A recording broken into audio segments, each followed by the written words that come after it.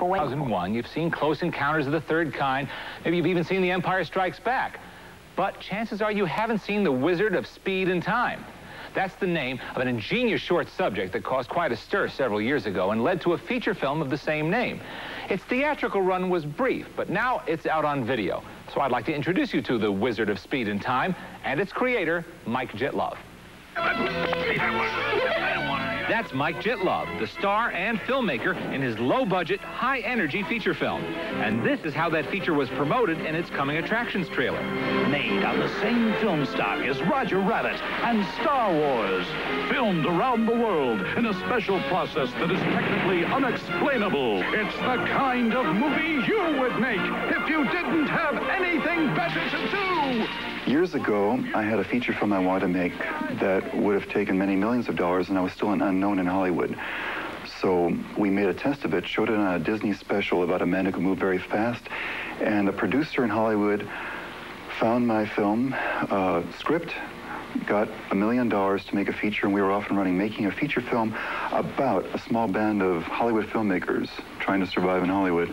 In fact, the whole movie is full of self-reference.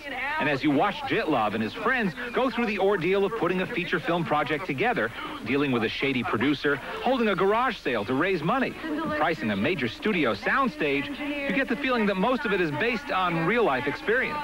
This is our economy stage. As you can see, it's centrally located to all major bus and train stations and Burbank Airport.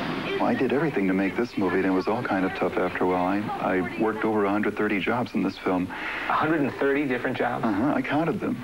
I produced, wrote, directed, acted in, composed music, did all the special effects and editing, all the way down to Keith Schlepp. While we were making the film, I was going out making signs, creating props, going out and finding locations at midnight, rewriting the script, and bang, you're into makeup, and here comes the army up the street at 6 o'clock in the morning. And we're working out of my mother's house in our garage. Literally, this was a very expensive home movie, but it was the only way we could get that film made and do it well.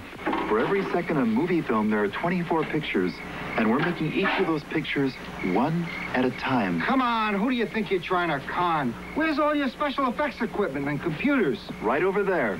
Then there's the additional challenge, depicted in the film, of convincing a producer that a special effects whiz can also make a real-live movie. At which point, Jitlov, in this movie, shows off some of his razzle-dazzle. Okay, here we go.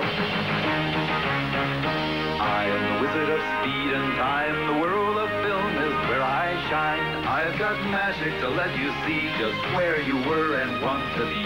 The Wizard of Speed and Time is a little movie project that's had an uphill fight to get made and get seen. But now it's out on video, so more people than ever will have that chance.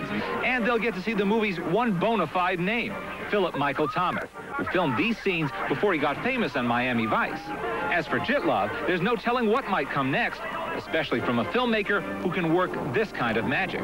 So, Mike, are you, in fact, the Wizard of Speed and Time?